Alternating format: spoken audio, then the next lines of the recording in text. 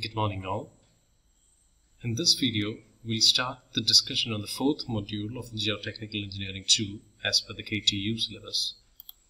The contents include the combined footing, rectangular combined footing, trapezoidal combined footing, and a few numerical problems based on that. Then you have raft foundation with the design concepts. You don't have to study the details. It includes allowable bearing capacity of raft on sand and clays, and we'll have a brief discussion on floating foundation. Then we'll move to the preliminary discussion on deep foundations, which include well foundation, the problems encountered in sinking of a well foundation, and the methods to rectify what we used to call as a tilt and the shift. So these are the contents. Now, before moving into the topics stipulated by the university, we'll have to discuss what the shallow foundations are in practice. Now, in the previous module, we had said that shallow foundations are something which is at a depth lesser than the breadth of the footing or the foundation.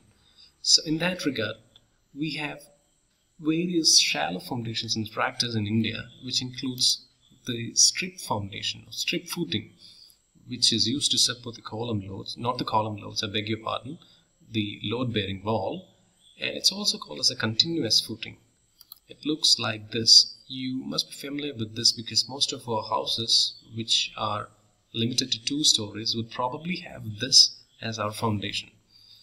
So when you visit a site where the construction of a 2-story building is supposed to take place, what they do is they excavate the soil to, let's say, 1.5 meter depth, and they place a layer of PCC, plain cement concrete, on the level ground. Then they have a footing constructed over it, and in some cases where the strong soil exists, they may probably go for the random rubble masonry, RR masonry as well.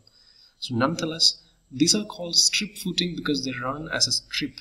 They will be existing everywhere below the wall of your house. So that's a strip footing, and it usually supports the walls. And the next one is an isolated footing. They actually support the column loads. Columns are nothing but what we call as pillar in Indian practice. So they could be probably stepped at the base, or in some cases as a plain structure. It looks like this. You have the column and it's supported by an individual isolated footing. So it is not a strip, it is rather rectangular in plan or square in plan in some cases. For example, one footing would be around, let's say, 2 meter in plan as a square shape, and it would be having the load taken from a pillar or a column which is of 30 centimeter by 30 centimeter. Just an example. So the column of 30 by 30 in dimension will transfer its load to a isolated footing which is 2 meter by 2 meter in plan. I was just quoting that example just to give you a taste of the dimensions. The next one is a combined footing. Combined footing means that 2 or more than 2 pillars or columns are supported by the single footing, and that of course will be rectangular in plan usually, or in some cases will be forced to give the trapezoidal plan to support the 2 column loads. Now, they are usually used when the columns are too close together, or when the property line is close to one column. So when 2 columns are such that they are too closely spaced, it would be, in particular cases, economical and safe to provide a single footing for the 2 columns combined. So that is one example where you opt for a combined footing. Another chance for you to decide on a combined footing would be these examples when the property line of the property that you own is very close to one of the columns that you have designed for your commercial building or house or something. So in that case, you will be forced to give a combined footing where the footing will transfer the load from one pillar to the area beneath the other pillar by a slab action. That will be some example where the property line has an influence on the structure, on the structure's design to be precise. So we have strip, we have isolated footing, we have combined footing, and then we have what is called as a cantilever footing. Looks like this. In short, there will be a strap, an RCC member, which connects these two isolated footings which act as a beam. So this is the pillar or the column number 1, and this is the column number 2, which forms a part of the superstructure, and these two pillars will be connected by a strap or a cantilever, and then it will be resting on two individual isolated footings. So the beam or the strap which connects these two footings does not actually take the soil reaction. So cantilever footing is used when the allowable soil pressure is relatively high and the distance between the column is large. These are the typical cases where you opt for a cantilever footing.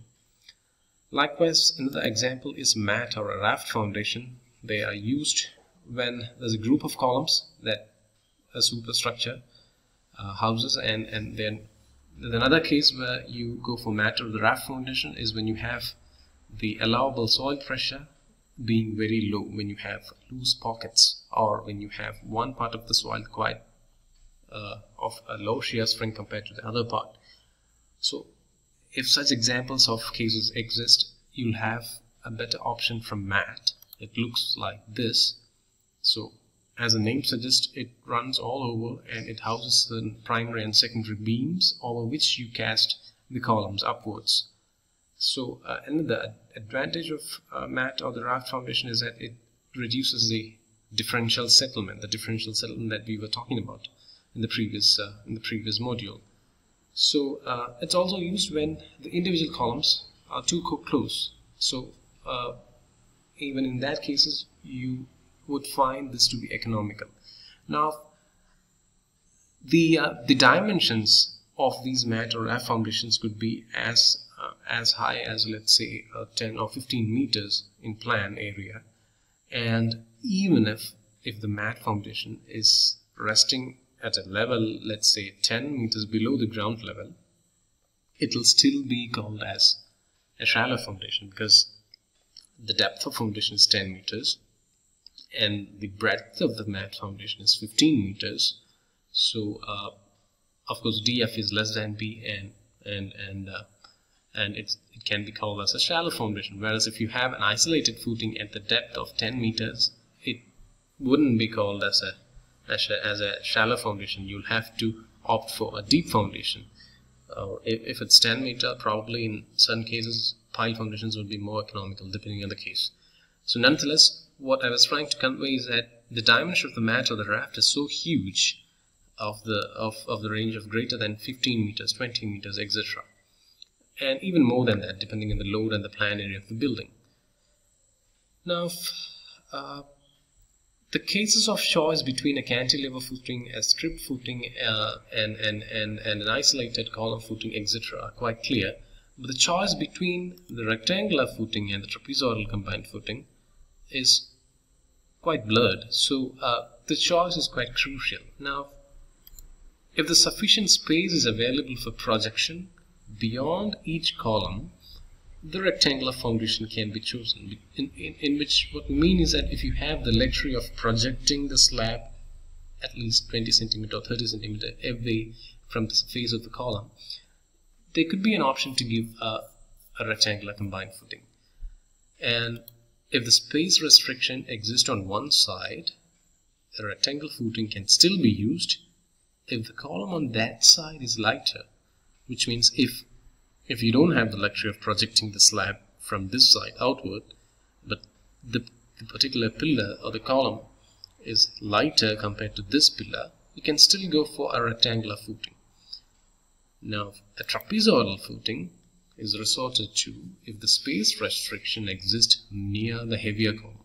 If you take a look at this picture, you can see that there's a heavy column here, or at least if you were to go by the schematic, this one looks heavier, and there's a space limitation to project the slab into the property line. Let's assume there's a property line here. So in such cases, you will have to go for a trapezoidal footing where the base of this trapezium breadth is increased compared to the breadth here. So of course it will turn out to be a trapezium here. In short, the heavier column will distribute the load to a larger area, and the lighter column will distribute the load to a smaller area. balancing each other in terms of stress, load by area. So these parameters govern the choice of a rectangular or a trapezoidal footing.